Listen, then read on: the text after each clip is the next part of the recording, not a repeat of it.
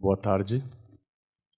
Em primeiro lugar, eu queria agradecer a todos vocês pela presença. Nós vamos ter hoje essa palestra de um tema bastante atual, a expansão do fascismo, no caso o fascismo clerical no entreguerras, como isso se dava por uma rede internacional. Quem vai falar com a gente sobre isso hoje é a Nina Valbousquet, que fez a graduação, o mestrado, o doutorado na Escola de Ciências Políticas em Paris. Ela foi também, nesse período, pesquisadora visitante nas universidades de Columbia e Yale, nos Estados Unidos. Atualmente ela vive nos Estados Unidos. Ela é pesquisadora visitante do Museu do Holocausto em Washington e, em breve, vai ser professora visitante da Universidade Jesuíta de Fordham, em Nova York. A palestra vai ser em inglês, mas ela vai falar mais ou menos pausado. E depois nós teremos os comentários aqui do professor Marcos Napolitano, professor titular aqui do Departamento de História, coordenador do Programa de Pós-Graduação em História Social, e que também tem pesquisa relacionadas ao tema. E o debate e as perguntas e respostas vão ter tradução. Então, para quem está com muito medo do inglês, não precisa, tá bom? Teve o show do Pink Floyd, foi em inglês, aí todo mundo se virou bem com isso. Tá bom? Então, vamos começar. Okay. Can you hear me? Okay. So thank you so much for the opportunity to speak here, and I'm sorry I cannot speak in Portuguese, but I hope the PowerPoint will help also to understand. So to start right away, I would like to start with a visual example, which is the first Brazilian version of the Protocols of the Elders of Zion. So the text of the Protocols is a notorious anti-Semitic forgery, which pretended to be a report of a series of meetings held in Basel, Switzerland in 1897, at the time of the First Zionist Congress. So in which supposedly Jewish leaders would have set a plan to subvert the entire Christian civilization through the means of socialism and liberalism. So the document obviously was a fake, and it was forged in Russia around 1905 to blame Jews for revolutionary movements in Russia. But it's only after the Bolshevik Revolution and the First World War that the document, the protocol, started to circulate outside of Russia and in different translations. So this first Brazilian version, you see here, dated from 1936 and was edited by Gustavo Barroso. So this Brazilian version was largely inspired by two French versions of the protocols from 1920 that was published by two French right-wing Catholics. So Roger Lambelin was a monarchist activist, and Monseigneur Join, on which I will focus more, who was a Parisian priest. Both were supporters of the Action Française, which was a monarchist, anti-democratic political movement led by Charles Maurras. So this example of transatlantic circulation between France and Brazil leads me to introduce a few considerations on this topic and on the scholarship about clerical fascism and transnational anti-Semitism. So first, right-wing and fascist internationalism is way less studied than left and communist internationalism. And that for two reasons. Obviously, some ideological contradictions between fascism, nationalism, and internationalism. And second reason, because right-wing international tended to be less organized than left-wing internationals. They were more secretive, they work behind the scene, so which raise a problem of sources and archives, so how as historians we can access to these kind of right-wing networks. And it's usually through personal papers, letters, doing a little bit of micro-history and looking at the actors.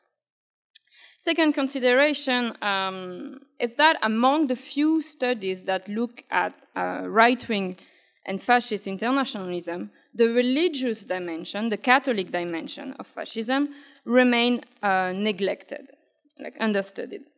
So, for instance, in his classic studies of the protocols, the historian Norman Cohn talked about an anti-Semitic international in the 1930s, but he focused entirely on Nazi Germany and completely overlooked the role played by Christianity in the diffusion of anti-Semitic propaganda. So I instead argue that Catholic networks were crucial vectors of transnational anti-Semitism, especially in the first diffusion of the Protocols of the Elders of Zion in 1920. So indeed, two of the first translators of the protocols in French and Italian belong to the same group of integralist Catholics. And so they were Monseigneur Ernest Join in France, in Paris, who I already mentioned before, and Monseigneur Umberto Benini in Rome. So in this presentation, I will follow this specific group of integralist Catholics and how this network was then transformed into a network of clerical fascism. So the historian John Pollard defined clerical fascism as being a broad spectrum of clerics and lay Catholics who became fellow travelers or flankers of fascism, that I mean activists who bridge Catholic culture and fascist politics. And then third quick consideration in this introduction is about the complexity of clerical fascism and why we need more studies about that.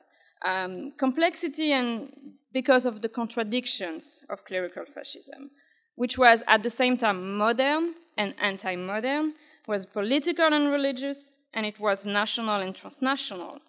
And so that's why I will focus on the question of anti-Semitism as a key feature of clerical fascism that makes more visible this tension between nationalism, transnationalism, religion and politics, modernism and anti-modernism. So here I need to explain very quickly the characteristics of the trend of integralist Catholics that I'm looking at. So integralist Catholicism is the most traditionalist movement within the Catholic Church, the most reactionary. It opposed modernity in all its dimensions.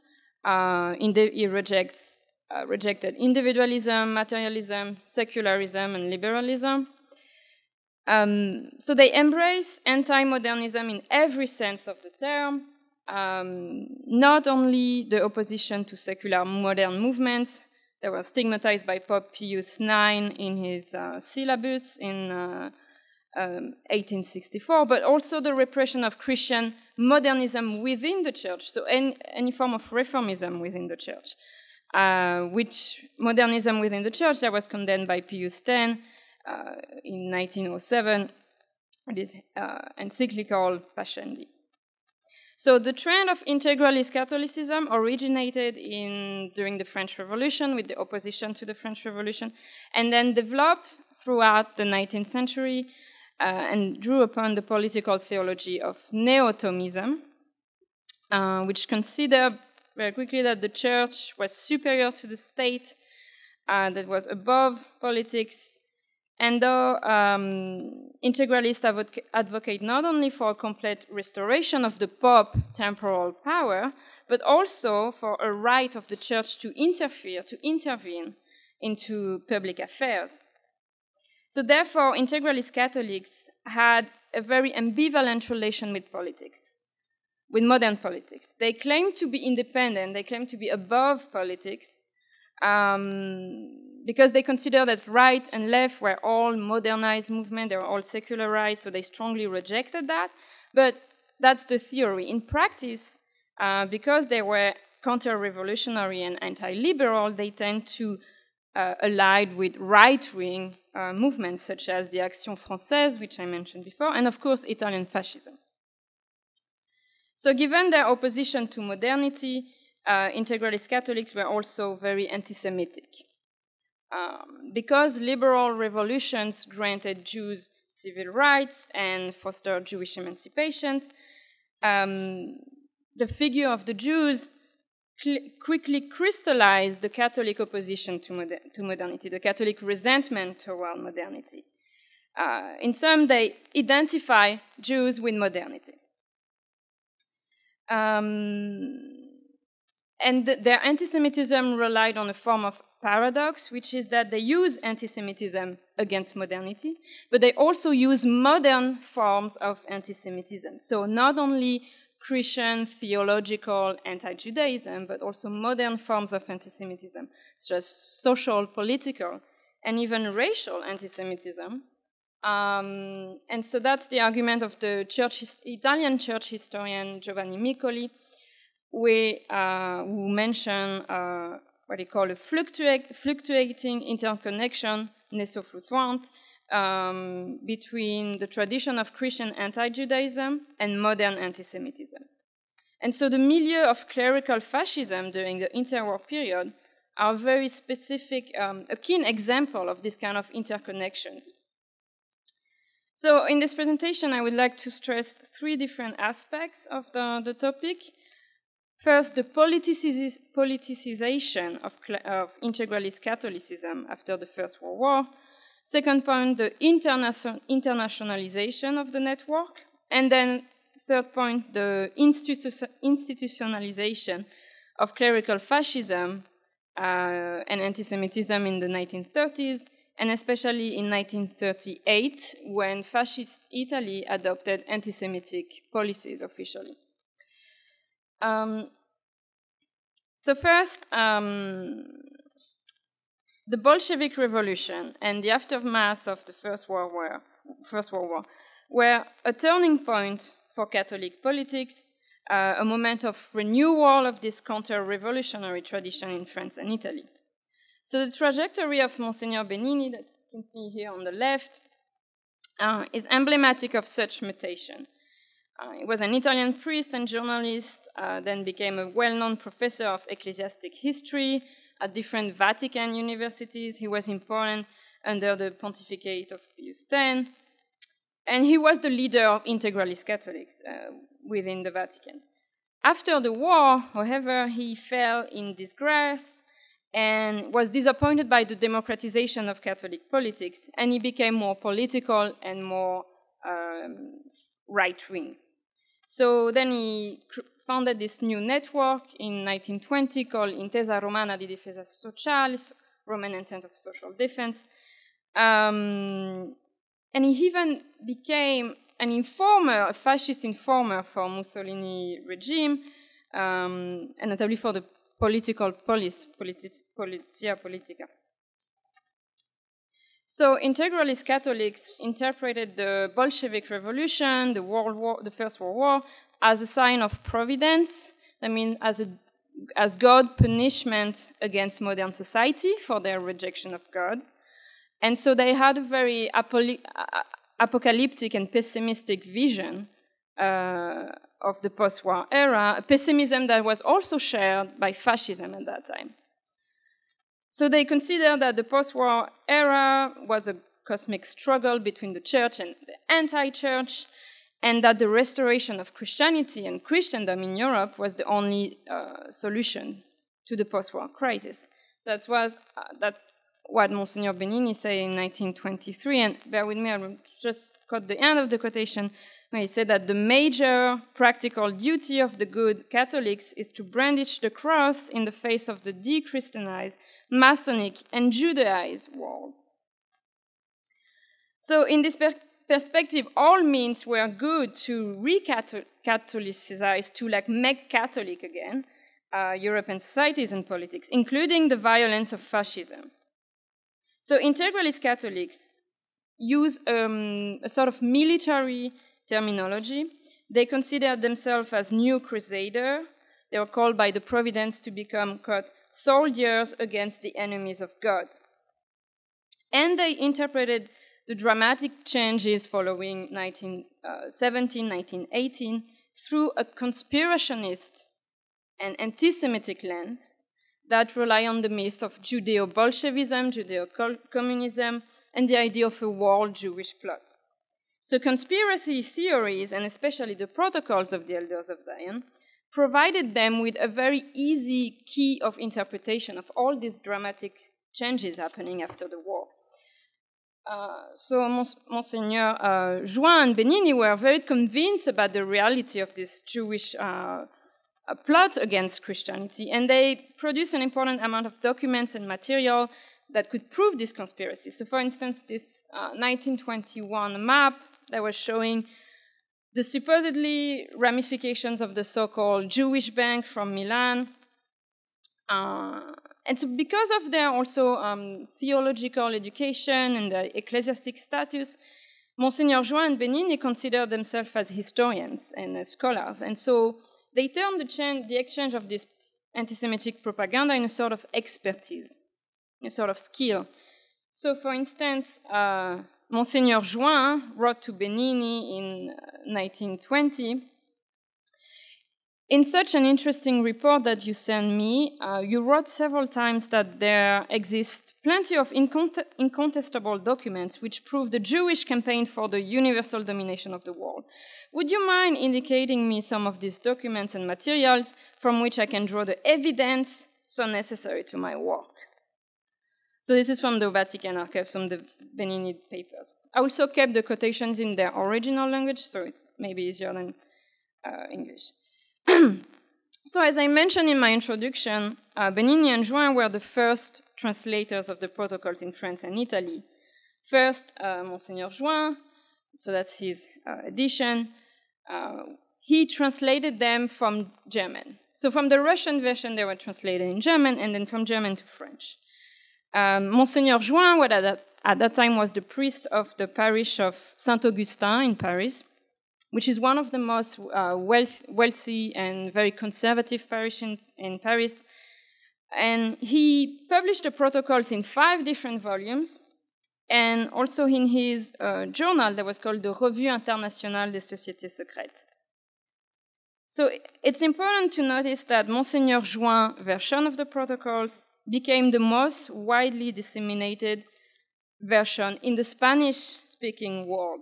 The first Spanish version was published in Spain in 1927, and then again during the Spanish Civil War. But there were also versions that circulated in Colombia, in Argentina. So this one is the version from Argentina in 1931. And I think the success of this diffusion of Monsignor Juin's version could be explained because of his ecclesiastical status. He had a good reputation within the church because he was fighting for the rights of the church, notably in France, notably in the question of schools and education, Catholic education. He was also recognized by the popes, and he received different titles, such as he was made prelate of His Holiness in 1918, and then became protonotary apostolic in 1924, and he even strategically used this Vatican support in that doesn't work actually. In his publication of the protocols, you didn't see him, but he published one of the letters of support that he received from the Vatican in this version of the protocols. So following Juin, Monsignor Benigni, translated the protocols from the French into Italian at the beginning of 1921, and this translation was published in Fede Ragione, where a Catholic monthly edited in the Diocese of Fiesole, which is close to Florence in Tuscany.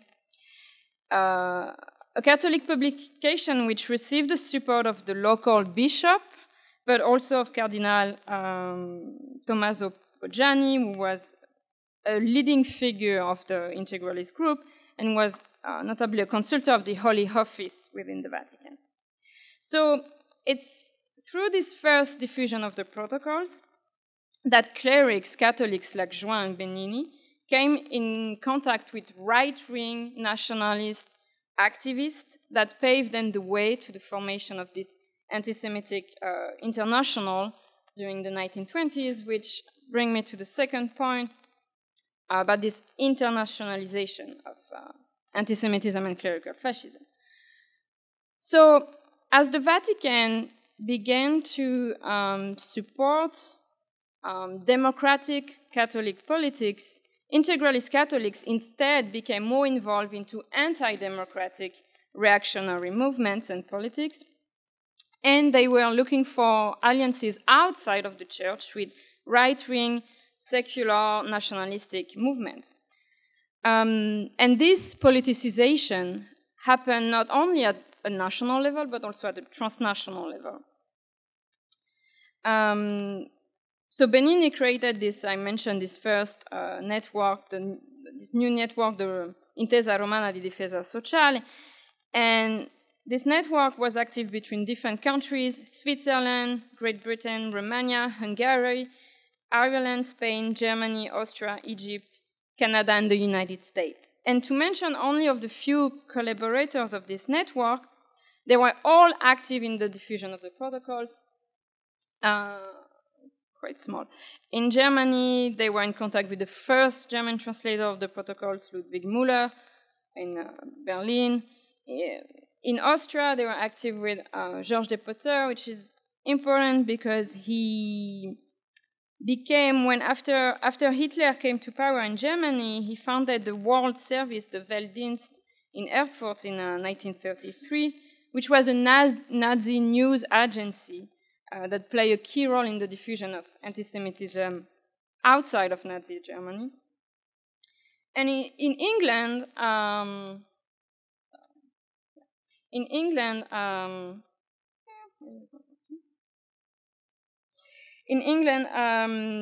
there were close to right-wing. Yeah, skip. They were active also with right-wing political movements called the Britons, and led by Henry Beamish. So the Britons advocate for a new expulsion of Jews from England and a deportation to Madagascar.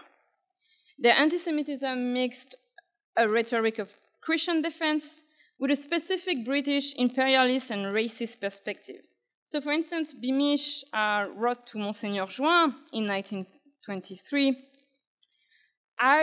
I realize only too well that the whole of our civilization is built up on Christianity, and that if the cross is trailed in the mud, that all the right races will come down with it.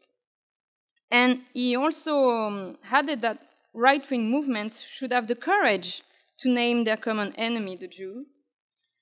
I'm sorry, that's the same quotation again.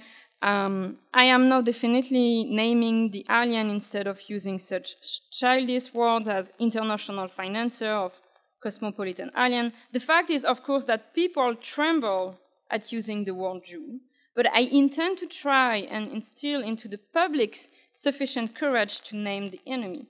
So this is interesting because this kind of populist rhetoric that claims to speak the truth of the people, the language of people, is a long-term characteristic of fascism. And finally, the network was... skip that. I don't think so. Yeah, this one before. Anyway, they were in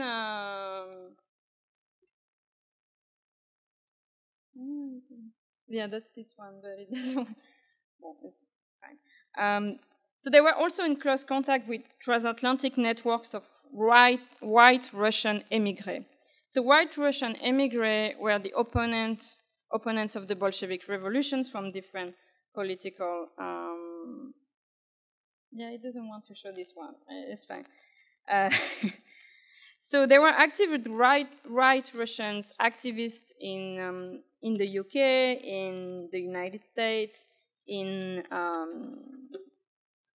Italy, and notably with one Russian called Tadej de Vilchinsky, who was the official representative in London of the Grand Duke Kirill Vladimirovich, who was the pretender to the throne for the Romanov house. and who came into contact with Henry Ford. So Henry Ford, the famous car industrialist from Detroit, was at that time very involved in an anti-Semitic mass campaign, and he published a global bestseller called The International Jew. I was supposed to explain all of these changes happening after the post-war period. So white Russian émigrés, Monsignor Join and Benini, contacted Henry Ford to seek for his collaboration. And they explained that the right-wing anti-Semitic international was crucial because precisely the enemy, the Jew, was global. So they wrote to him in 1921, only by creating one common anti-Jewish front, we can count on a real success. Acting alone, each by himself, we risk to be defeated by the united and well-organized enemy. We must not forget that one of the chief tasks and aims of the Jews is to cause dissension among the Christian community. So it's sort of ironic that in order to fight what they consider internationalism, they precisely created an international.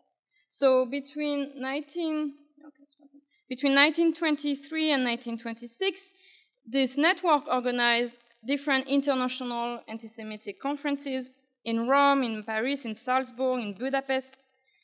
And they had a political program that was founded on what they called the three fundamental principles of Christian historic civilization: religion, motherland, and family. Religion, la patrie, la famille. And they were fighting what they consider being the common enemy of these values, the Jews. So this program was broad enough to attract all these right-wing activists who were quite different between each other. Clearly, they were divergent on many aspects. There were integralists, French and Italian Catholics, Protestant, white supremacists in England and in the US, Russian Orthodox monarchists, and then neo-pagan and pan-German Nazi activists. So obviously these groups were very clearly different between them, but anti-Semitism provided them the common vocabulary and the common cause that they could fight for. And that's what Benini said explicitly in a letter to a French right-wing activist, Jean Drault, very famous anti-Semitic publisher at the time. He said that on the anti-Semitic field, we can get along and agree with the others. Sur le terrain antisémite, on peut s'entendre avec des tiers. So clearly, anti-Semitism was a sort of expertise that bring all these different groups together. And it's quite explicit in what Monsignor Join wrote about the General Erich Ludendorff, who was a pro-Nazi, pan-Germanist, Volkisch activist. And so he wrote about him, he said, Ludendorff is an imperialist, a dangerous enemy for our country, France. Nevertheless, his feelings towards France do not reduce to nothing his competence about Israel. He had perfectly shown where the common enemy of Europe and civilization was. That is actually the only point on which we can agree. So obviously this kind of difference brought different tensions, different dysfunctions, and that explained clearly the limitations of right-wing and international, also more generally actually. But however, despite this different divergence, the first attempts of international fascist anti-Semitic international in the 1920s then had a legacy in the 1930s. Most of these actors were still active in the 1930s, Georges de Potter or Henry Beamish, and they continued the project of international. At the same time, clerical fascism found institutional voice, for instance, in Italy, and that brings me to my last point, about the legacy of transnational clerical fascism during the 1930s.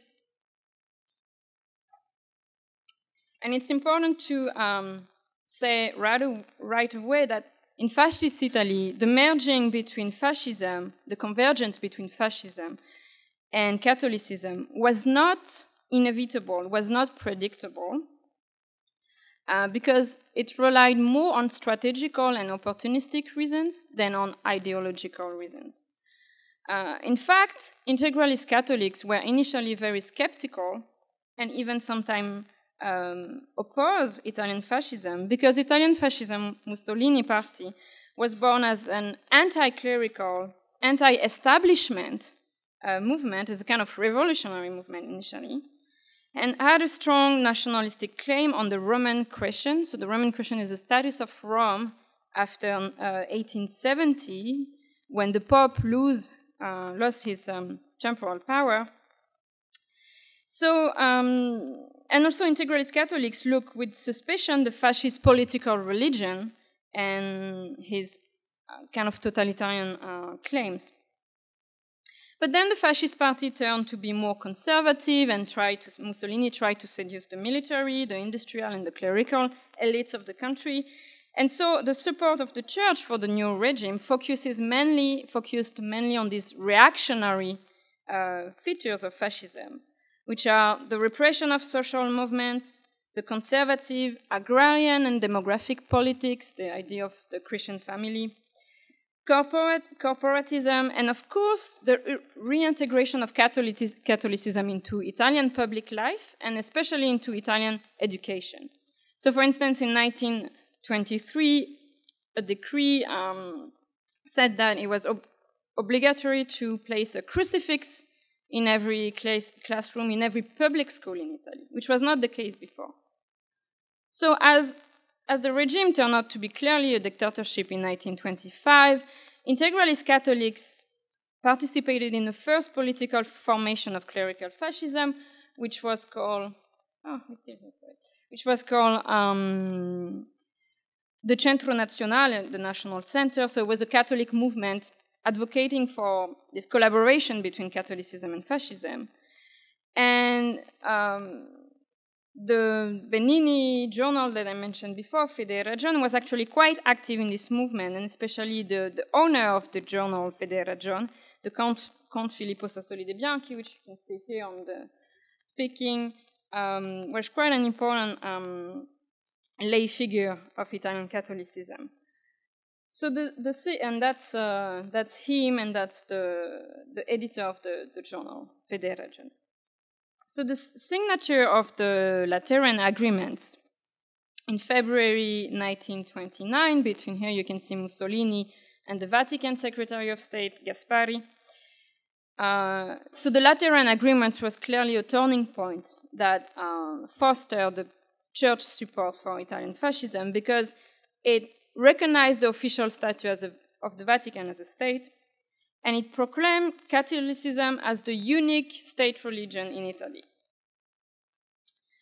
And so it's interesting to see how the rhetoric of integralist Catholic changed after 1929, and they start to praise Mussolini for being this providential man. And here, this kind of rhetoric is kind of interesting to see also its legacy. So they wrote about Mussolini in 1929 that he was the new man, called and elevated by our Lord for the salvation of Italy at the darkest time probably of its history. Mussolini, who knew which evil forces were oppressing our motherland, immediately called her back to its tradition. And Italy, shaken by the voice of the man who called her, did raise and obey. There's also a gender dimension clearly in this quotation. So the integralist Catholics perceive Mussolini and fascism as an instrument that could crush the common enemies of both fascism and the Catholic Church, socialists, liberals, Christian Democrats, Protestants, but also Jews. And clerical fascism play indeed a key role in the diffusion of anti-Semitic propaganda in fascist Italy.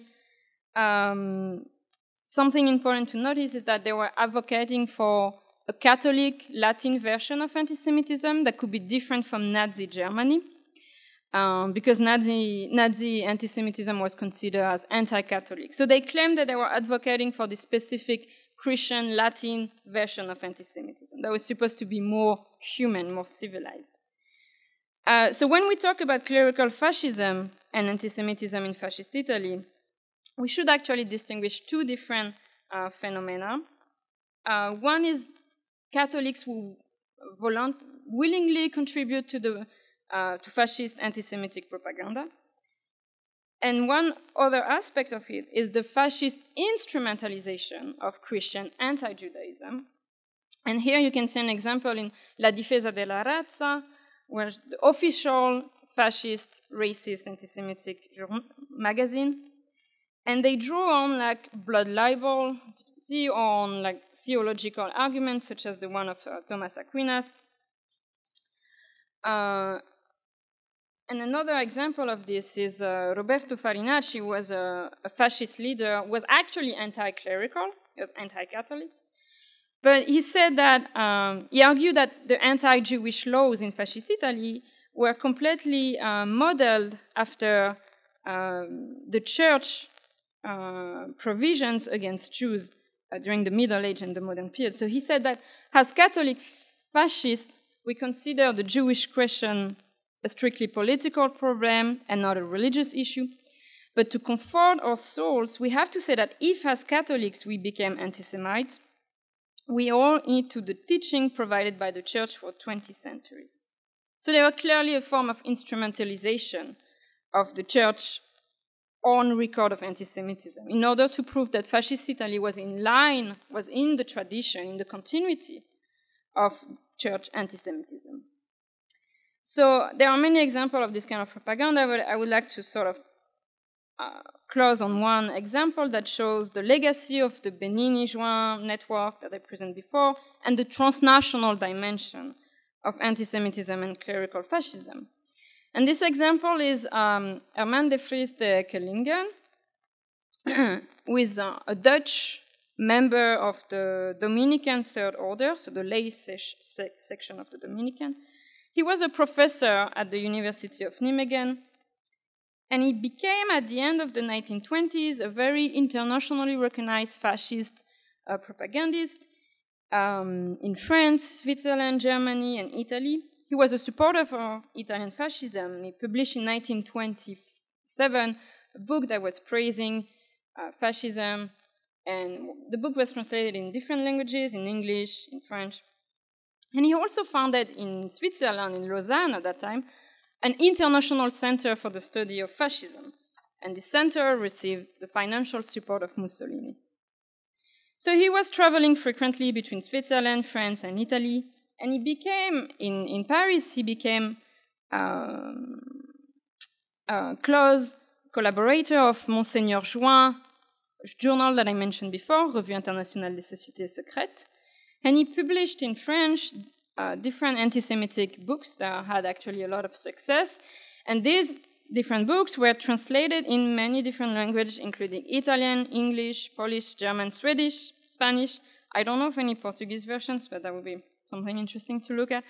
And these books received the support, good reviews from church publications, such as La Civiltà Cattolica, which is the Jesuit journal of the Vatican, but also from La Difesa della Razza, which I mentioned before as being this fascist, racist magazine.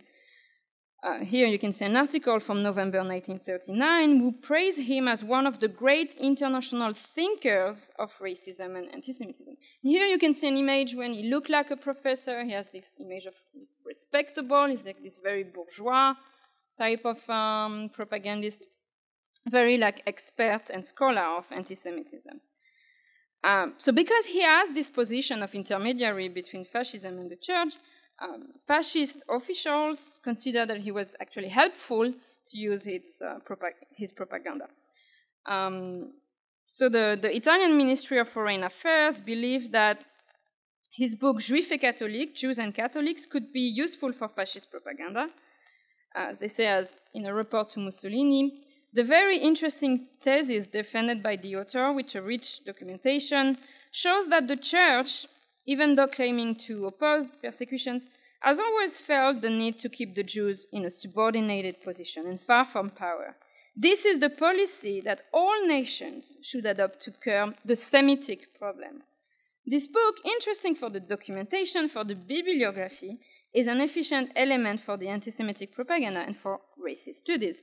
And in fact, Herman de Vries de Kellingen then was commissioned to publish a small booklet in 1940, L'Antisemitismo Italiano, that was actually propagated abroad. So the goal of this publication was to show outside of Italy to show that the anti-Semitic laws were legitimate, and they were legitimate because they were based on church tradition. So the book was distributed in England, in France, in Japan, in Switzerland, and Germany. And it argued for a strict separation between Jews and Christians, saying that the directive principles of the church since the 5th century have been renewed in the recent fascist laws. The church has always forbidden marriages between Jews and Catholics. The Italian law forbids marriages between Jews and Italians. So in this way, there was no legitimacy, for instance, for the Pope to blame Mussolini for the anti-Semitic laws. And I'm going to close on that. This kind of, actually, that's a new edition of this book. And this new edition in English of this book by Herman de Vries-Kellingen was released in 2004 in London by a right-wing publisher called The Final Conflict. And so this kind of rhetoric persisted during the war in fascist Italy. For instance, in Guido Aureli, who was actually a friend of Benini and was one of the last representatives of this generation of integralist Catholics. And he published in June 1941, so in the context of World War II, he published this anti-Semitic and anti-British pamphlet called Bombardiamo San Pietro. So the graphic cover of the book represented 3 bombs dropped on St. Peter Square, and each bomb with one word. First is Anglicanism, Judaism, and free Masonries.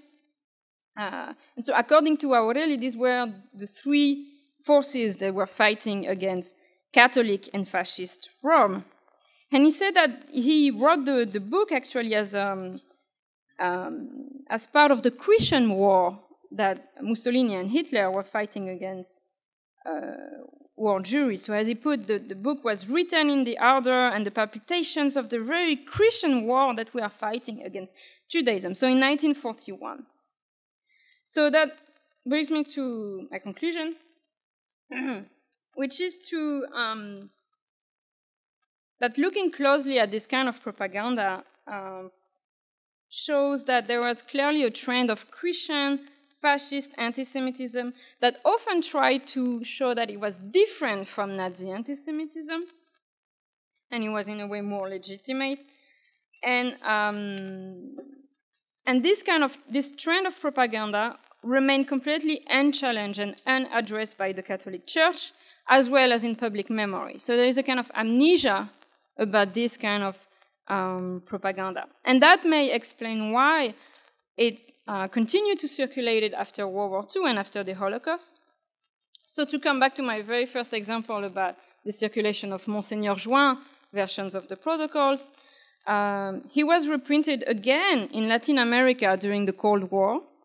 So in Mexico in the 50s, in Chile also in the 50s, in Argentina in the 70s. And the last version that I found was actually printed in Colombia. And that's the version that you can see now, that is from 2004.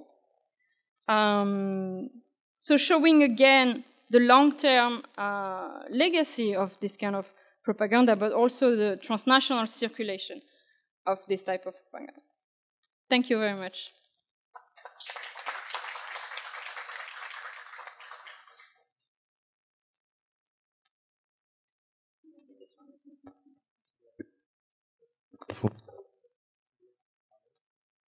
Alô, agora sim. Eu queria agradecer a Nina. Depois, para quem quiser, ela vai estar vendendo os livros aqui fora. É brincadeira. Agora a gente vai ter aqui os comentários da discussão com o professor Marcos Napolitano.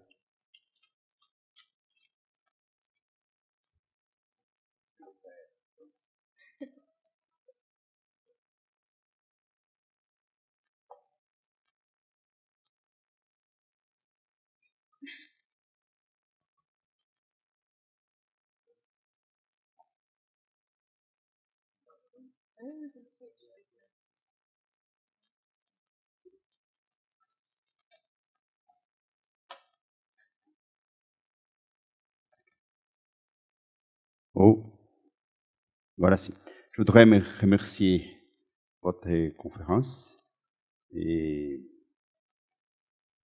je veux faire mon commentaire en portugais et d'après je vais poser quelques questions en anglais avec l'aide de Daniel et quelques 4 questions. D'abord, je vais faire quelques commentaires en portugais pour le public. Okay. Bom, antes de colocar as questões para a professora Nina, eu queria só chamar a atenção para alguns aspectos historiográficos do texto, né, que ela apresentou, da conferência que ela apresentou. Primeiro, um dado de originalidade na pesquisa, que é pensar as redes, como ela mesma já anunciou na conferência, as redes internacionais da extrema-direita, particularmente da extrema-direita fascista, né? Durante o período clássico, aí, vamos dizer, do fascismo, entre os anos 20 e 40. Né? Esse é um aspecto importante, porque, normalmente, nas ciências humanas, nós estudamos o internacionalismo da esquerda. Então, acho que é um ponto importante enfim, da reflexão historiográfica. Né? Até porque, normalmente, o fascismo é pensado como um tipo de ideologia xenófoba e nacionalista. E, efetivamente, o é. Mas isso não impede de ter redes internacionais bastante sofisticadas. Né? E aqui, neste caso, do tema apresentado na conferência, contou com o apoio da maior multinacional de todos os tempos, que é a Igreja Católica. Né? Uma multinacional que está muito bem aí há 2000 anos. Né? E, é claro, muito dividida internamente, né? E nem sempre o que os católicos, sejam os clérigos, seja o laicato, falam, né, em nome, supostamente, do catolicismo, é chancelado pela instituição Igreja Católica. É preciso que a gente tenha esse cuidado. Né? E o texto também da Nina mostra isto. Né? Que muitas vezes a fala de alguns clérigos nem sempre foi chancelada pela alta política da Igreja ou mesmo pela política específica do Vaticano, pensado aí como um Estado. Né? Esse é um ponto. Segundo,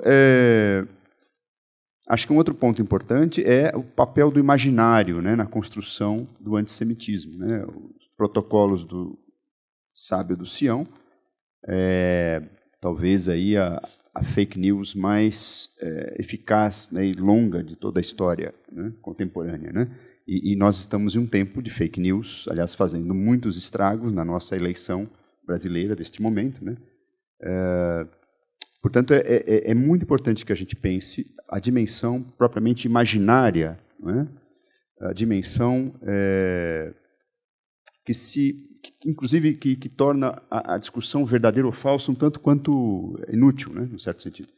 Posto que é uma fábrica de imaginários, né, que alimenta preconceitos para os quais muitas pessoas, milhões de pessoas, estão dispostas a aceitar.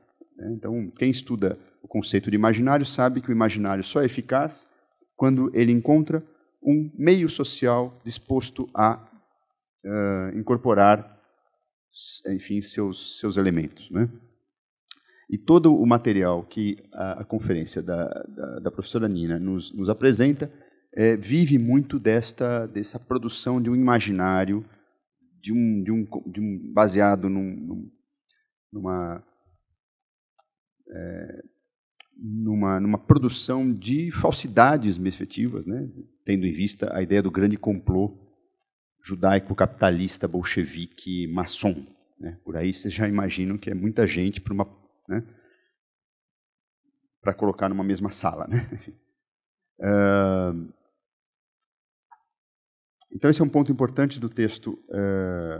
Quer dizer, o papel do imaginário chancelado, neste caso, por intelectuais. Acho que esse é um ponto importante. Todos esses nomes citados aqui na conferência são intelectuais. Aí, é claro que eu estou trabalhando com um conceito muito amplo de intelectuais, mas são, portanto, pessoas que pertencem a uma elite letrada católica, da Igreja Católica ou da universidade, né, que produzem, né, textos calcados em falsidades, em preconceitos, em mentiras. Mas, de todo modo, se apresentam com uma pretensão de legitimidade intelectual. Acho que esse é um ponto importante também. Né? Esse é um pouco diferente, talvez, do contexto atual, né? Embora daqui a alguns anos eu já não sei o que vai acontecer, mas, pelo menos no contexto atual, esse é um dado interessante, porque as fake news geralmente carecem de legitimidade intelectual. E aqui não. Aqui nós estamos num momento em que, efetivamente, né, uma certa elite intelectual, repito, eu estou usando um conceito de maneira muito ampla, né, produz esses materiais. Então, esse é um ponto muito importante da pesquisa, que eu gostaria de destacar também. Quer dizer, o fato de intelectuais, adeptos do fascismo, no caso aqui o fascismo clerical, produzirem, né, reflexão, né, supostamente, enfim, ancorada ou na doutrina ou na ciência, dentro do que se entendia por ciência, aí, obviamente, nos anos 30 do século XX, né, a ciência da raça, né, na verdade, para disseminar para reforçar e disseminar um preconceito que era milenar. Né? No caso aí, especificamente, o antissemitismo. Veja, então, é interessante porque o antissemitismo é um preconceito que é anterior à cientificização do preconceito racial que vem no final do século XIX. Que aí vai ter como alvo não apenas, né, a questão judaica, como se dizia, mas também todos os chamados povos atrasados, povos bárbaros, né, do mundo. Né? Mas é interessante que o antissemitismo já era um preconceito ancorado, né, em várias tradições, religiosas ou não, desde aí, a Idade Média, pelo menos, para não falar antes. Né? E que passa por um processo de legitimação científica e intelectual no final do século XIX. Essa talvez seja a grande questão. A grande novidade, né, que vai, inclusive, depois transformar este preconceito milenário em uma política de Estado genocida, no caso especificamente da Alemanha.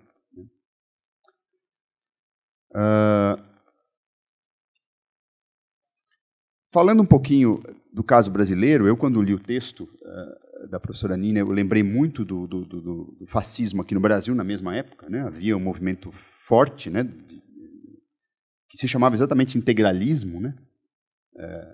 Embora o conceito aqui de integralismo do texto seja diferente do que no Brasil chamou-se integralismo, né?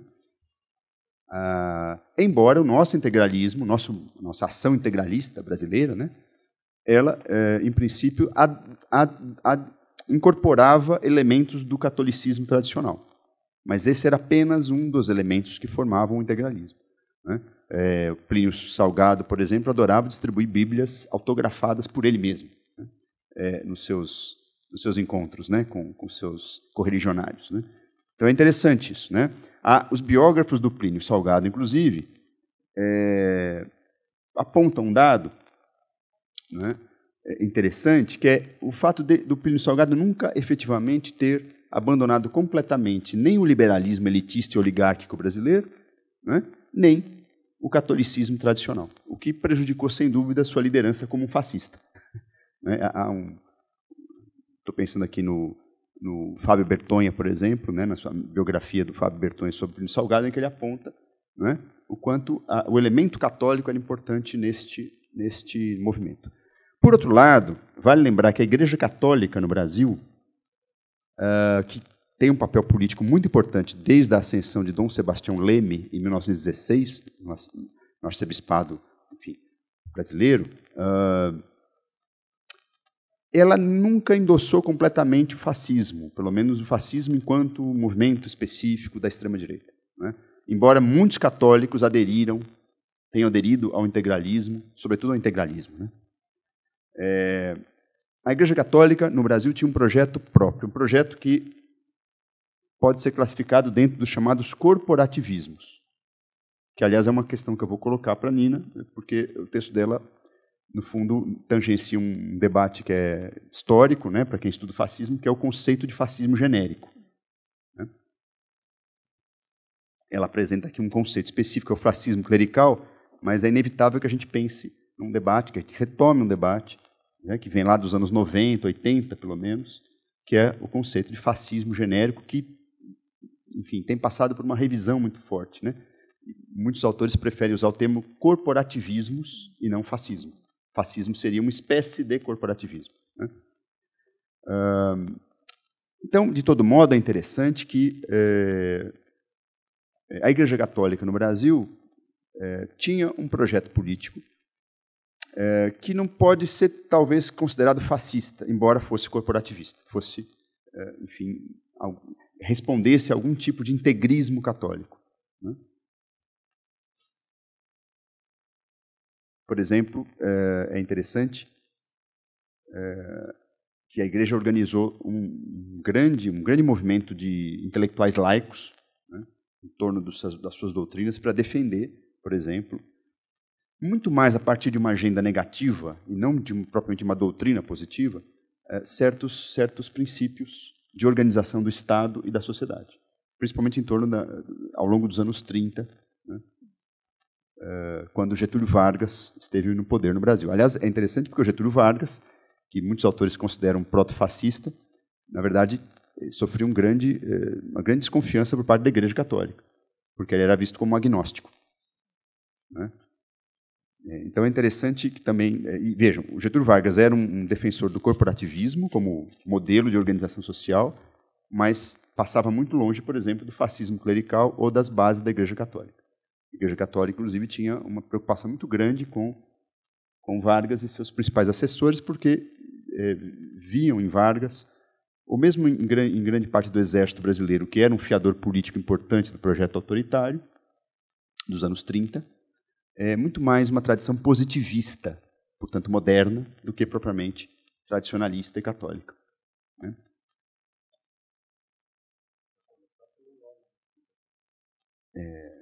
Lutero, exatamente, já começava por aí.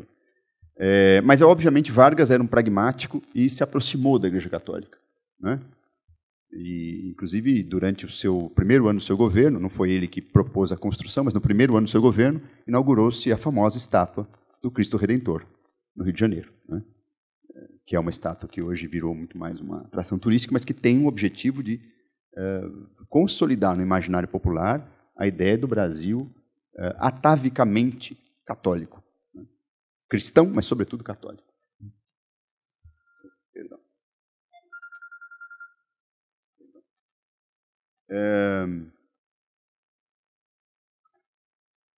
Então, esse é um dado interessante que eu queria chamar a atenção. Né?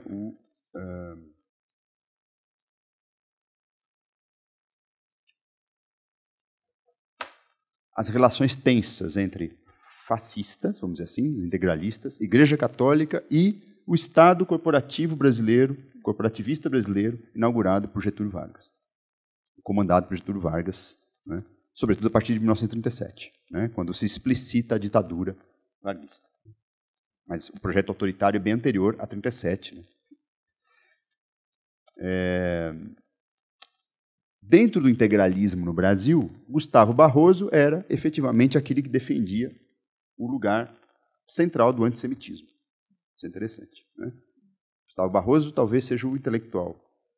Aliás, um intelectual muito reconhecido. Né? Inclusive que sobreviveu a todos os regimes políticos que vocês possam imaginar. Né?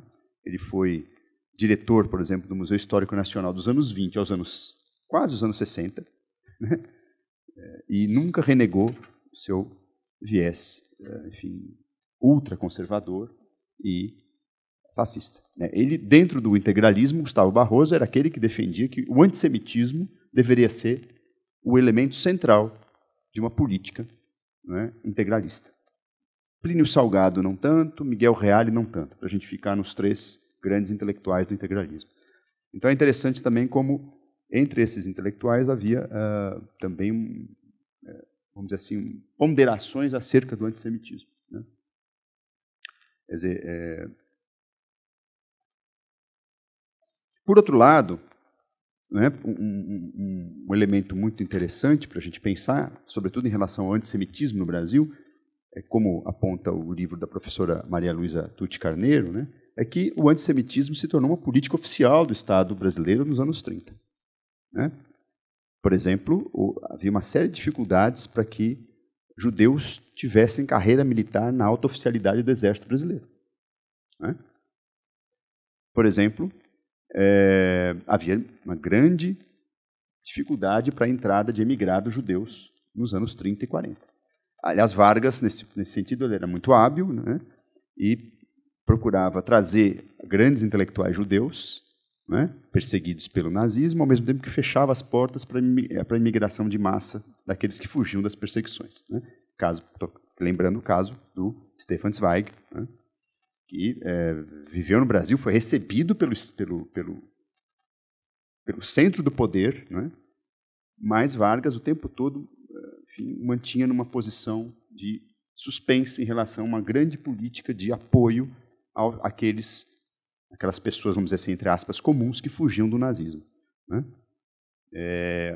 O biógrafo de Stefan Zweig, Alberto Dines, inclusive, suspeita que o suicídio de Stefan Zweig no Brasil teria sido uma espécie de protesto, né? Exatamente por conta desse não lugar, né, de uma política de acolhida para os judeus que fugiam, né?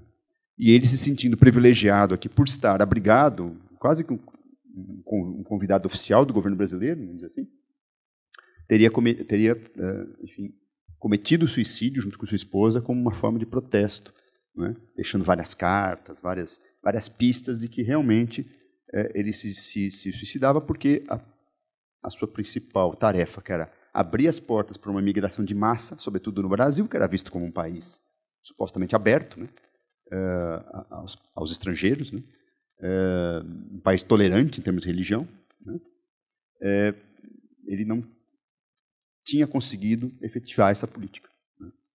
Então é interessante que, a despeito da ausência de um discurso antissemita muito estruturado, no discurso oficial, na era Vargas, havia um forte antissemitismo como política de Estado. Então, acho que o trabalho...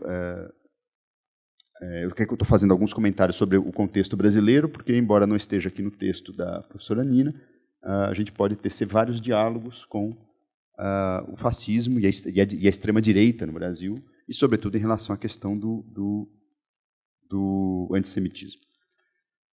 Feito isso, eu queria fazer algumas questões aí, tentar fazer no meu inglês macarrônico, e aí, se não der, você me ajuda aqui. Não sei se a Nina está compreendendo alguma coisa. Je vous comprends quelque chose?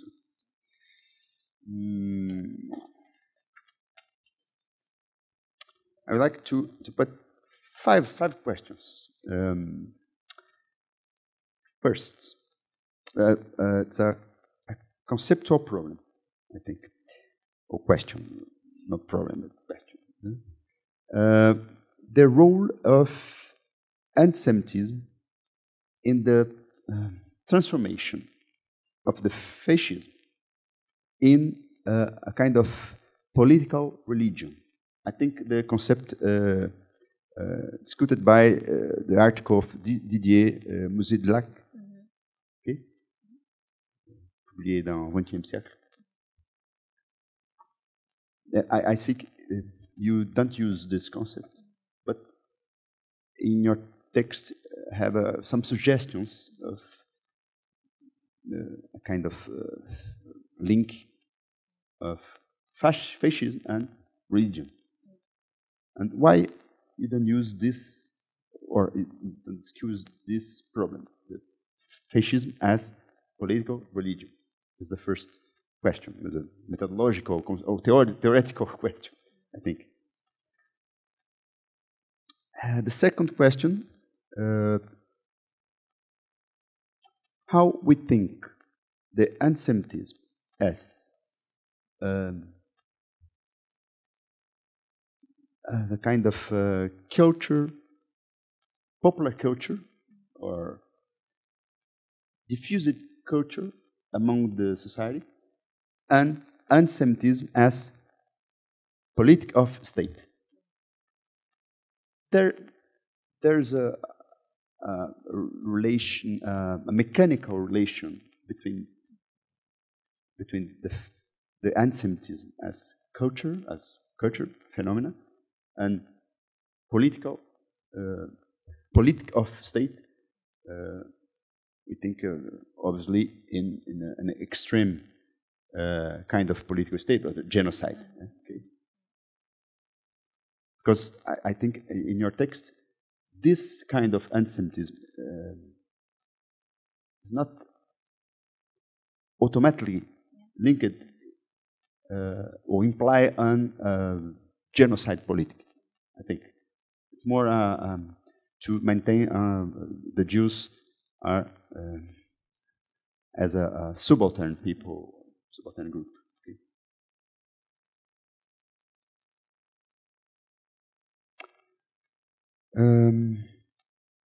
The third question is how we think the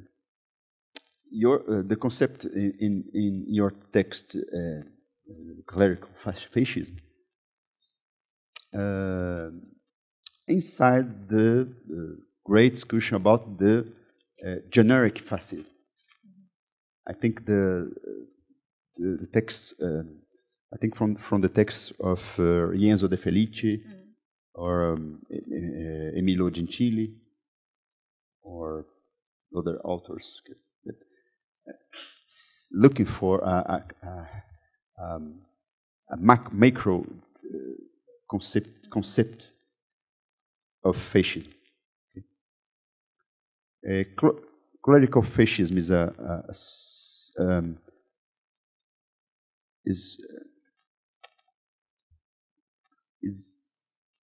sub-concept of generic fascism or a specific concept of fascism. Okay.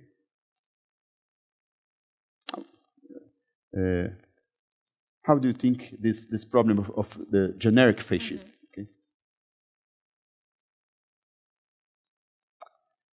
And the fourth question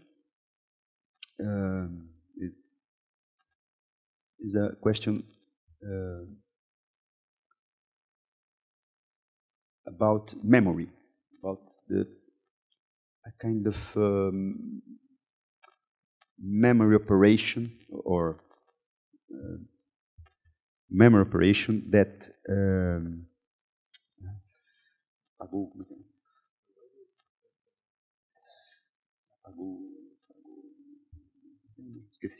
I forgot the word. Obliterate, thank you. That obliterated the anti-Semitism and genocide and Holocaust to the Catholic tradition. Because I think in the public memory, the genocide, the Holocaust, is linked much more to the Aryanism, to the eugenic principles, or even in xenophobia. Okay? Because I think this contribution of Catholic tradition has obliterated from public memory. I think after World War, the Catholics no. Okay, and your text is very important because you remember this long-term tradition of anti-Semitism, a Catholic anti-Semitism. Okay, I think it's all, and I like it too much. Thank you so much for your conference. Acho que a gente pode deixar a Nina responder essas perguntas e depois pegar as perguntas da plateia e aí eu vou traduzindo para quem precisar, tá bom? Okay? So maybe you can answer those and then I get those from the floor. So thank you so much for your question. I hope that will make sense, because I hear Portuguese, I write in French, and now I have to answer in English. But that's very transnational, right? And maybe I'm going to mix different questions together.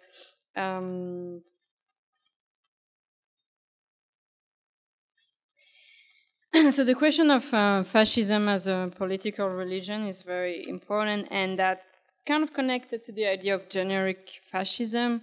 So the Italian historian Emilio Gentile speaks about fascism as being this political religion. And that's very complex, actually, to integrate in my research, because precisely this idea of fascism as being a new political religion was a source of tension between the regime of Mussolini and the Catholic Church. And so, as I try to show a little bit also, so there was clearly a sort of competition between the fascist regime and the Catholic Church to who's going to have the cultural hegemony in fascist Italy. So, so that was creating a source of tension. And the movements of clerical fascism were clearly not looking at fascism as a form of political religion. So they are clearly, so basically it's interesting to look at clerical fascism as being more like a sub-concept of fascism, but also as a trend within fascism, that trend that tried to push fascism to go in a certain way. That was a very counter-revolutionary way, very right-wing, very traditionalist. While at the same time, within fascism, there were forces that were more revolutionary in the sense that society, they considered that society needed to change completely. They wanted to create a new man. So there is a contradiction within Italian fascism and also other form of fascism, actually, between this, like what I say, modern and anti-modern. So there was one trend that is pushing toward this idea of a new man, and that is very inclined toward modernity, using also sciences and racism as a form of sciences to build this new man. And on the other hand, this more traditionalist trend that is more Catholic. So the question of political religion is also related to fascism as a form of, as a totalitarian regime. And so there is debate, a lot of debate in the scholarship about that. But Emilio Gentile thinks that Italian fascism was the first totalitarian regime and had this totalitarian claims that the Pope, even the Pope at that time, Pius XI, actually addressed that. In 1931, he published an encyclical that was criticizing the fact that the fascist regime was interfering too much into Catholic organizations. And so there was this tension between Catholic organizations, especially for the youth, so and for children and then teenager Catholic organizations. And in his encyclical Non abbiamo bisogno, 1931, he said that the real totalitarian power is the church. So there was clearly this idea of competition between the church and the fascist regime for this idea of cultural hegemony. And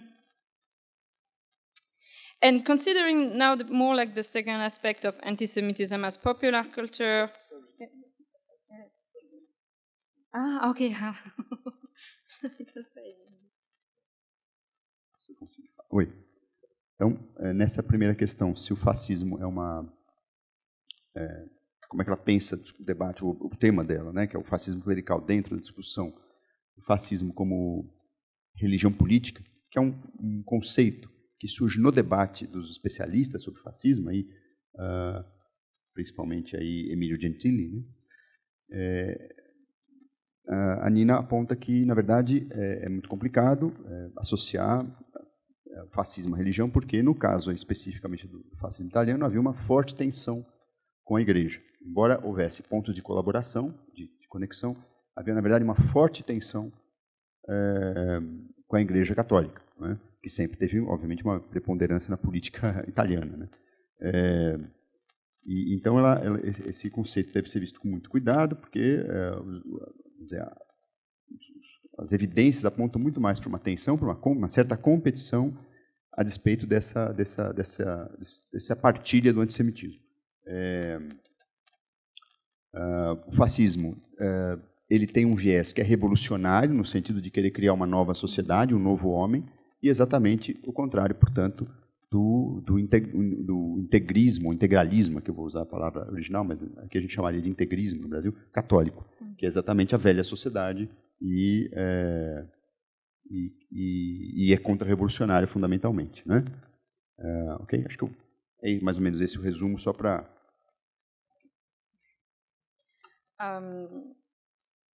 And so then for the question of the relation between anti-Semitism as culture and politics, and related also to anti-Semitism that led to genocide. So in my research, I have a kind of broad definition of anti-Semitism, so I don't consider that anti-Semitism can be reduced to something that is that leads to genocide, that is necessarily about the extermination.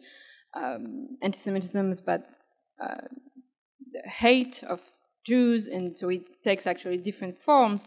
And so in fascist Italy, it's complicated because until 1943, until Nazi Germany invaded fascist Italy in 1943, there was no idea of genocide, but there was a strong anti-Semitic persecution that had an impact on the life of the Jewish community in Italy, not only the Italian Jewish community, but especially, for instance, German Jewish refugees who were in fascist Italy, who thought that they were protected in fascist Italy until 1938, when they had to, because of the anti-Semitic laws, they had to leave immediately the country.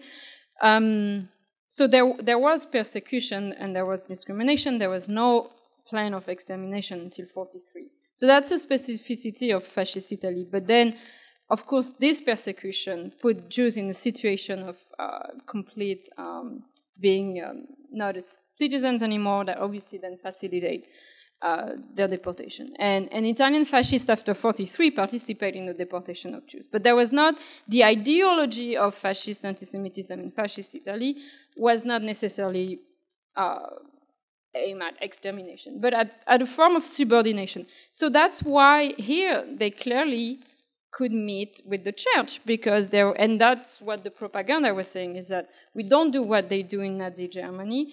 We are much more Catholic and Latin and blah blah blah, and so we just want to put them outside of Christian society. We would clearly want this separation, and actually so some Catholic publication at that time from the Vatican, La Civiltà Cattolica, which I mentioned, Jesuit publication, was arguing for what they call la segregazione amichevole, so a friendly segregation. It's a friendly segregation between Jews and Catholics. So that's what they were arguing for.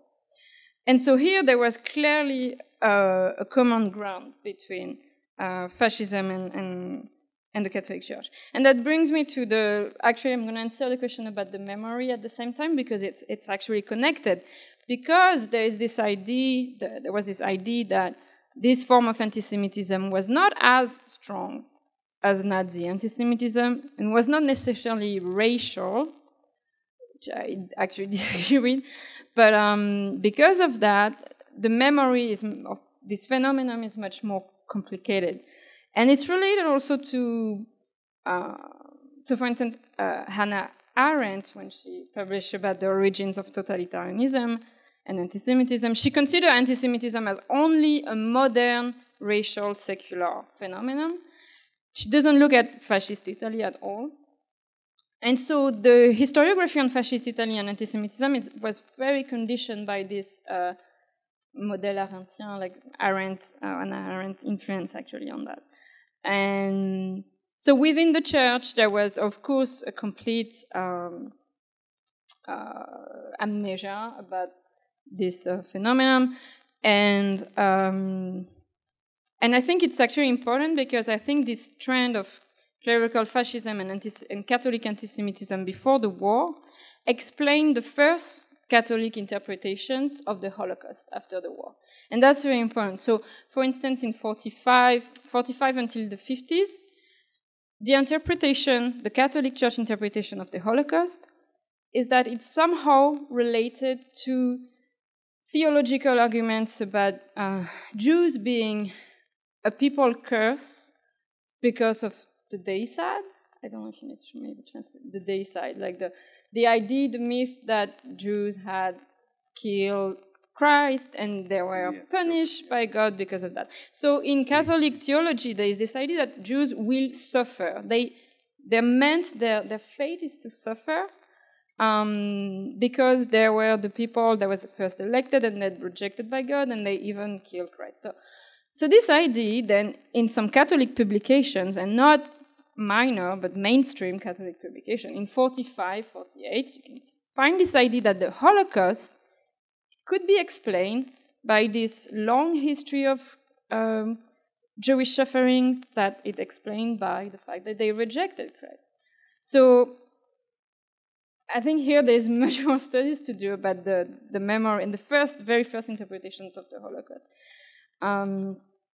But just to close on that, there's one important Vatican document in 1998 by John Paul II.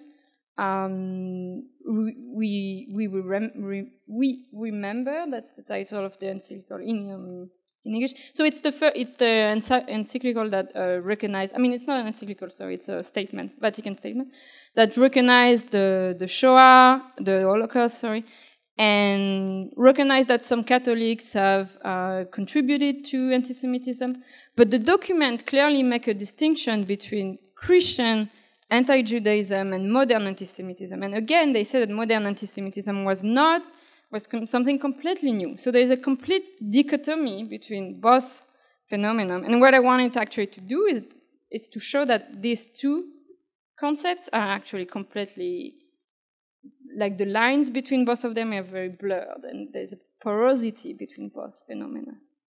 Sorry, it's very long.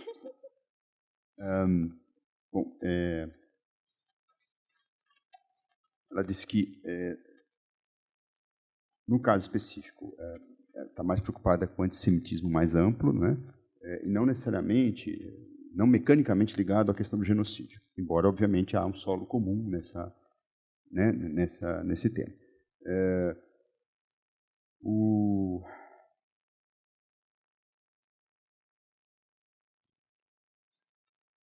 No caso específico do fascismo italiano, lembra que até 43, quer dizer, as leis antissemitas começam antes, em 38, né, mas a questão da deportação e, efetivamente, a contribuição para o genocídio se dá, efetivamente, em 1943, com a entrada do exército alemão na Itália, né, já num processo de praticamente guerra civil, né, que vai culminar na derrubada de Mussolini, né, e na República de Saló depois.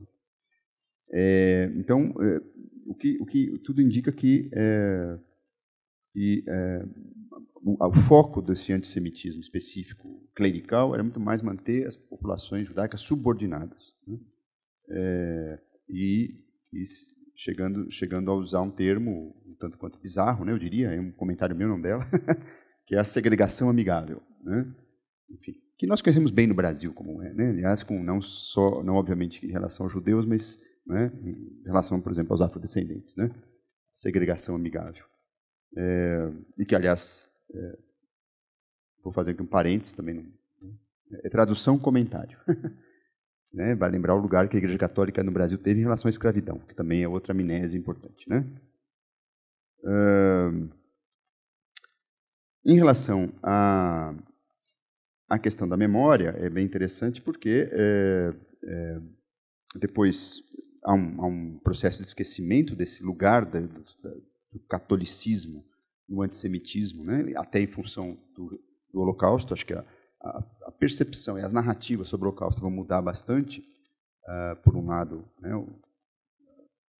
vão tornar desconfortáveis essas posições dos católicos, mas, ao mesmo tempo, há toda uma operação no imediato pós-guerra, entre 45 e 48, né, de explicar o sofrimento dos judeus por conta de ser o povo que matou, né, Cristo, que rejeitou Cristo, né? O povo inicialmente escolhido, mas que teria rejeitado Cristo. Então, os católicos, algumas publicações vão explicar o Holocausto ainda em termos teológicos. E, em 1998, né, num discurso, né, do Papa João Paulo II, né, se faz a referência ao antissemitismo, se reconhece a questão da Shoah, se esboça uma espécie de autocrítica, mas nessa perspectiva se separa claramente o que é o antijudaísmo católico do antissemitismo moderno, que seria o responsável pelo genocídio, né? Então, é uma operação de memória bastante sofisticada e que vai, obviamente, atenuar o lugar do antissemitismo católico no Holocausto. Agora acho que a gente podia fazer questões para o Roberto. Deixa eu ver meu horário. Vamos chamar aqui questões do público. Eu vou traduzindo de um lado para o outro. Dúvidas? Perguntas? Diga. Se você for fazer pergunta em inglês, eu vou pedir para você fazer aqui no microfone para gravar ali, porque depois você vai aparecer lá no YouTube. Vai mesmo.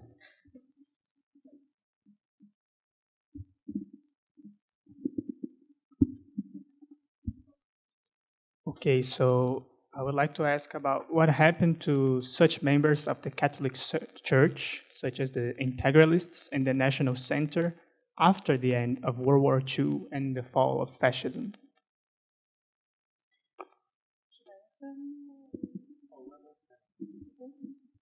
Quem mais? Aqui? No? So I have a question a little bit along those lines. We heard mostly about the cultural circulation of those networks.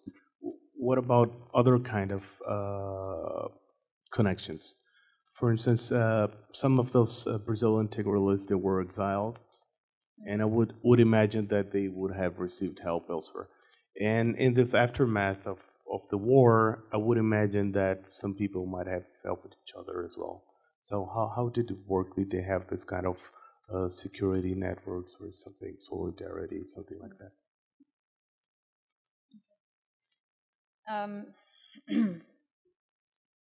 So for most of these integralist Catholics, actually most of them die pretty quickly after the war or even before the war.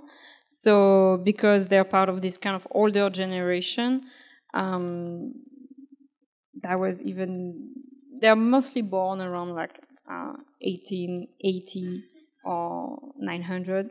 So the Dutch, for instance, propagandists that I show died in 41.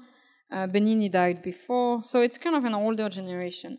The one who did survive didn't have any trouble because in fascist Italy there was not such a épuration, like depuração. Sí, esatto. Like there was in France, for instance, after the war, or in Nazi Germany. So most of the fascist officials and most of the propagandists did actually continue.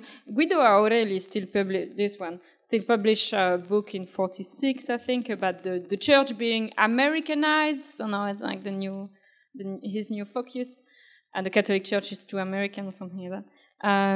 So they didn't have any form of trouble. The trend of integralism then actually found a form of renewal in 1965. So that's the Second Vatican Council, which is very important within the Catholic Church for the modernization of the Catholic Church. And that's the first time that the Catholic Church recognized that there were other religions that could lead to salvation, basically. So it's the first ecumenical moment, acknowledgement of ecumenical within the church, to say it very briefly. The integralists, obviously, they oppose that very strongly. So here there is a new trend of integralism that was born from the opposition to this modernization of the church, and that was specifically also anti-Semitic. So here there's some, but I haven't worked I would like to work more on that. And also, should I answer everything? Yeah. And so actually, for the Brazilian integralists who were exiled, I actually don't know, but that would be an interesting question. But of course, these networks were also not only cultural, but were also network of support. So Benini, that I show initially, because he was a fascist informer, he had close connection within the Ministry of Foreign Affairs, and so he helped a lot of white Russians emigre to get visas to settle in Italy. And in Italy, they were mainly in Rome and in the south of Italy, because Puglia having this kind of Orthodox church, the eastern part of Italy having this Orthodox, Christian Orthodox legacy. So they settled there. And Guido Aureli, so this guy was in contact with them, and this book is also the product of his connections with this white Russian emigre in Italy. So there was also some sort of, it's a network, it's a network in different dimensions, and one of them is it's also form of sociabilities and form of support like that. Muito bem, gente. A gente não precisa ficar com vergonha, ser tímido, a gente traduz, pode perguntar em português, não tem problema. Vocês querem que eu traduza aqui rapidamente o que ela disse? Ou todo mundo entendeu?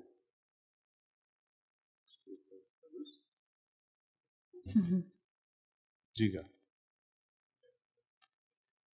O que você preferir.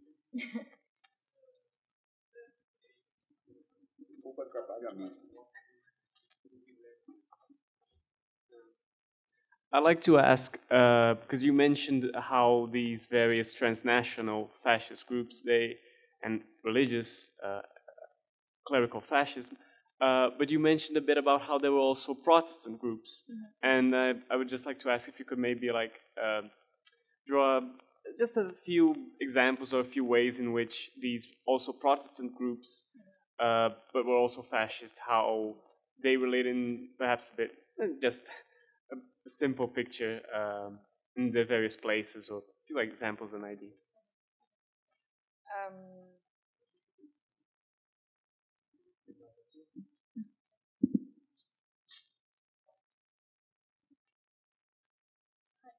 Hi, I'm starting to write a paper about, well, it's basically the same, but in Brazil. I'm researching a newspaper, a Catholic newspaper in the 30s, where a lot of these aspects come up. So they talk a lot about how, in relation to Nazi Germany, how Hitler was doing good because he was trying to protect the families. And they also talk about the Jewish problem, but they see the Arianism as a problem. So it's very ambivalent, and there's also a question about Hitler and the church concordate. And it's very ambivalent, and I want to know if this could be an influence of all this thought, or if this was a broader view of the church. The newspaper is called A Cruz. It's from a paróquia in Rio.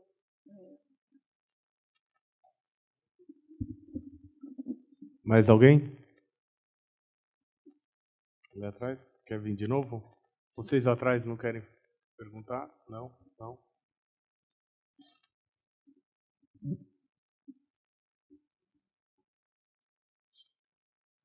I know finding contradictions within the Catholic Church is not the hardest thing to do, but how could the Church use such a concept like Christian war against Judaism made by Germany and Italy if they had clear conflicts with the Italian fascists and went as far as seeing German fascists as anti-church? Okay.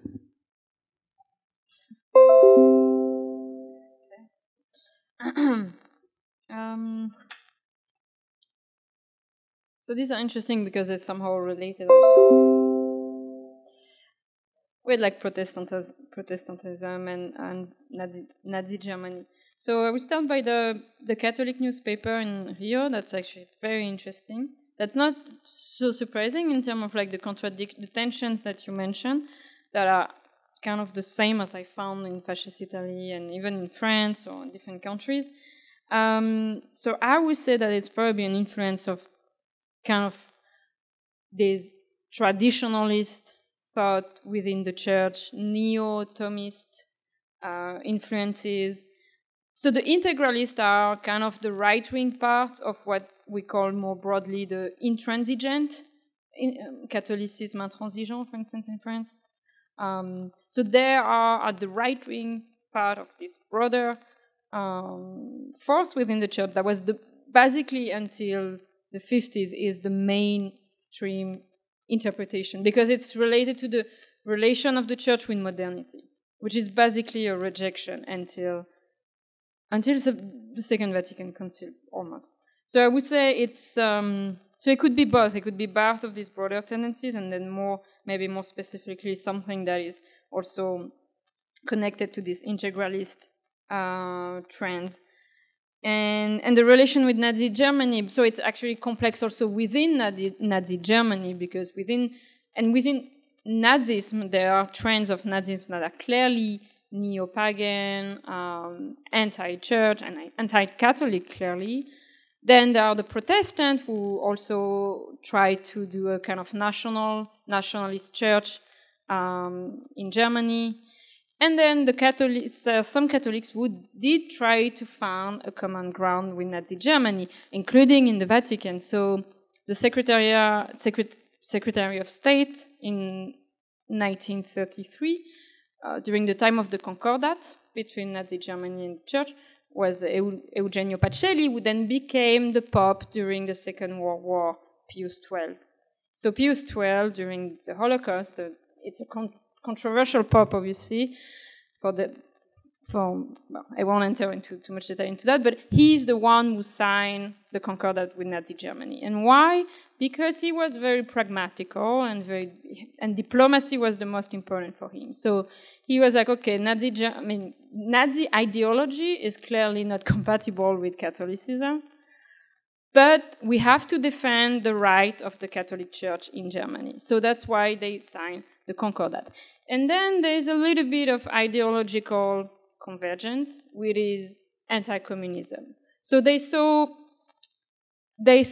Nazi Germany as being this form of defense against communism. And for some of them within the church, that also goes with the idea of Judeo-communism, but not all, of course. The Vatican was like that, but clearly anti-communism was an official policy of the Catholic Church at this point. That's very clear. And so for Protestants, so I answered a little bit about Nazi Germany, but then what I wanted to show is actually this network was kind of informal and was composed of different groups. So there was the Catholic integralists, and they did exchange all of this propaganda, and they did meet in conferences with Protestants from Great Britain, from the US, like Henry Ford, from Germany, and also with Christian Orthodox from Russia, obviously. And the Christian Orthodox were the most problematic for them because of the status of the Catholic Church in Russia was very bad before the Bolshevik Revolution. So they were looking with suspicion at right Russian immigrants, saying that you want to bring back the Orthodox Church in Russia. So there were some tensions like that. So what I was trying to show is this tension. In terms of anti-Semitism, the Protestant trend of anti-Semitism tended to be more modern, because there's not the same from the Protestant churches, and that's a very complex world. There's less hostility toward modernity, and there's less hostility toward nationalism also. So to say it it's a very stereotypical division, but within the Catholic Church, anti-Semitism was mainly anti-liberal and anti-modern and very conspirationist. Within Protestant Church, it's more national and it's more secularized in a way. And just to end on the last question, the contradiction, how can they say this is a Christian war, but also Nazi Germany is anti-Catholic? So this is related also to the context, which is different. So 41 is so this is war, this is fascist war propaganda against Great Britain, and showing that Great Britain is like Judaized, Masonized. So there is this aspect that can explain why he can say something so obviously doesn't make any sense. But then there is also, who are we looking at? So this is Guido Aureli is a layman. He is a Catholic, so and he's a journalist that was specialized in Vatican reports from the 1903 to. So he's very well known in the Vatican, like talking about Vatican issues in the Italian press, and so there is of course a difference between what the Pope says, what the bishops thinks, what the layman thinks. So here, and maybe I should have said also in introduction, obviously the Catholic world is very complex. And what is interesting is actually to look at how this kind of propaganda was interpreted by the highest ranks of what are the different connections between the different levels of the Catholic Church. And that's obviously a very complex question, because then you look at different local context.